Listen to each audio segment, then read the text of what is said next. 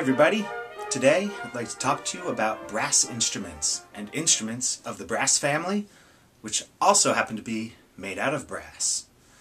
Now, brass is a metal that is almost completely copper with a little bit of zinc thrown in. It's called an alloy. Now, this is a copper pipe. It's left over from my basement. It was a water pipe. It's used for water because it doesn't corrode and rust like iron would. It does tarnish, and it turns green sometimes, just like the Statue of Liberty or pennies, which are also made of copper. So I polished this pipe up so you can see this copper color. It's really goldish, yellowish, reddish. It's a nice color, the color of pennies. But if you don't polish it up, if you leave it for a little bit, it looks like this. This is raw brass right here. Okay, it's very reddish brown. Now, brass and copper and bronze are known as the red metals. Bronze is very similar, but instead of zinc thrown in with a copper, you use tin. Here's another example of some brass. The end of this mute right here. This is brass, raw, unpolished brass. Now, we don't leave our trumpets and our brass instruments unpolished, so we normally lacquer them with a clear paint. So this trombone right here is polished up and then coated in a clear lacquer. Okay, so underneath that, that's the brass that you see, just with a clear coat on top to keep it from tarnishing and turning green or brown, depending on how much copper and other metals and things are inside there. Alright, I'm going to demonstrate a little bit for you. Now, just like this pipe here, which, by the way, old pipes were made of copper. Now they're usually made of plastic. But, now don't go exploring because it's very dangerous, but your electrical wires are usually made of copper as well. Also speaker wires and anything else that transmits signals, because it's a very good conductor. Copper is a very good important metal, and it's a pure element from the periodic table. Anyway, throw in a little zinc, you got your brass. Alright, now this is a trumpet, one of the many brass instruments, and you can see it is just a brass tube. Okay, this one is plated in silver. Okay, just another way to coat it so that it doesn't all look like that all the time. And basically, you don't even need these valves to make a bunch of different notes. So I'm going to buzz my lips into the mouthpiece here. All brass instruments have a mouthpiece.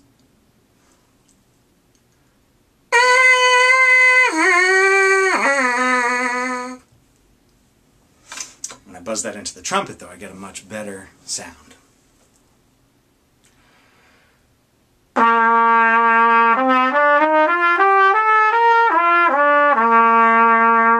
But like I said, you don't even really need the fingers. I can play all sorts of different notes. Sometimes we call it a bugle if you don't have any of these valves on there. Just a plain old tube, mouthpiece, tube, and then the bell. The bell is what projects the sound in a direction. So I'm going to do a bugle call here. I'm not going to touch any of the valves.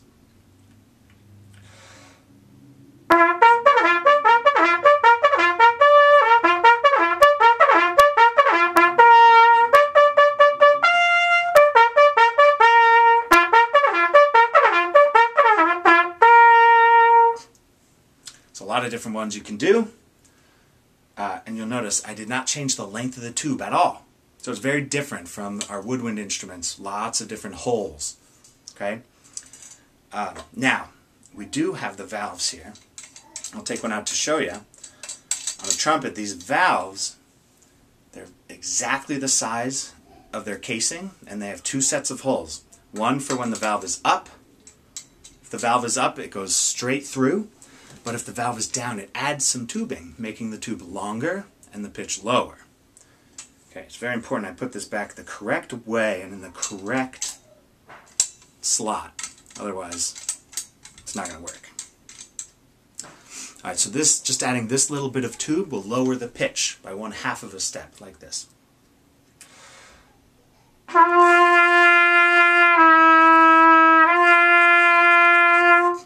Alright, and then this one's a little bigger, And this third one is even bigger. And then plus there's all the combinations of them. So when you combine just these 3 valves and all those different series of notes that you can play without the valves, you can play any note that you want.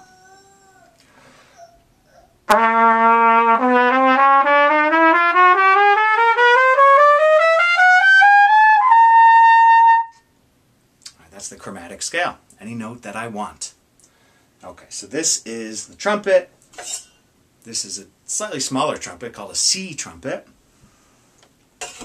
And like I showed you, there's lots of fun things like mutes that you can use. I'll show you one real quick. This is called the Harmon mute. It's used in jazz a lot.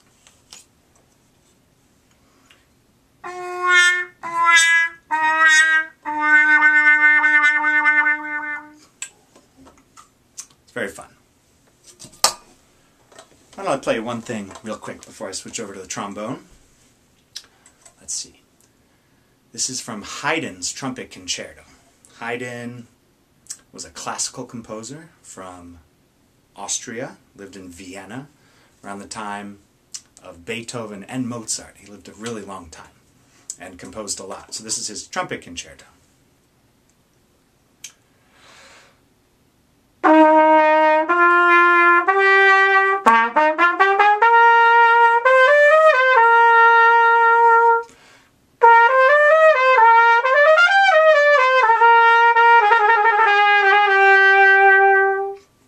Part of it, at least.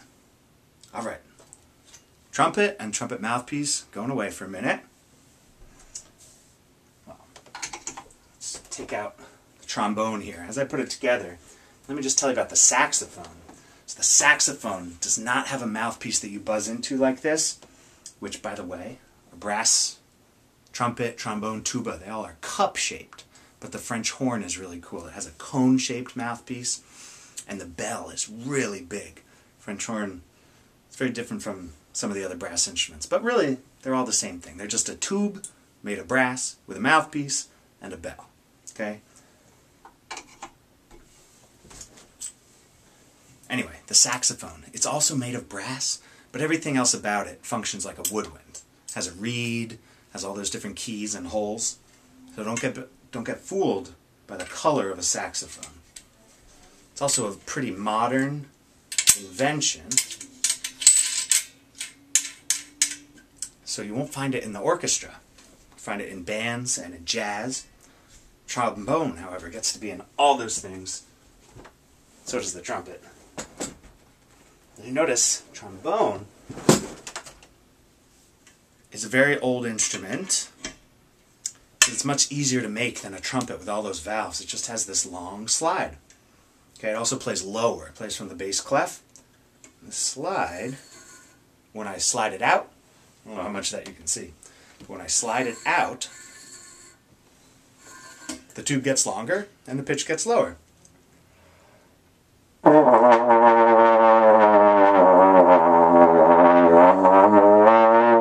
Same thing though, I'm buzzing my lips into it, just like that. And I can play different notes without moving the slide. It's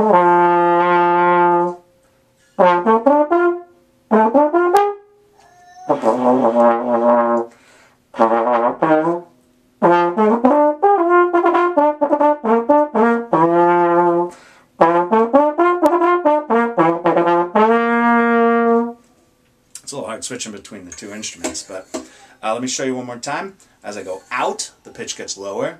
As I come in, the pitch gets up higher. All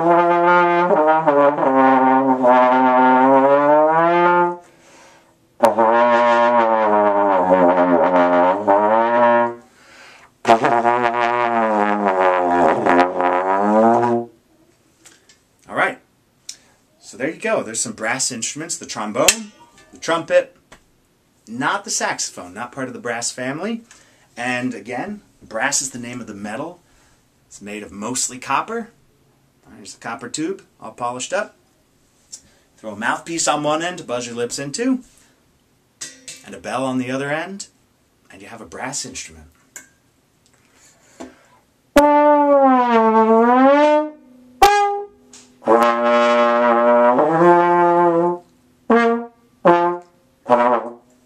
All right, I'll see see you next time when we talk about another family.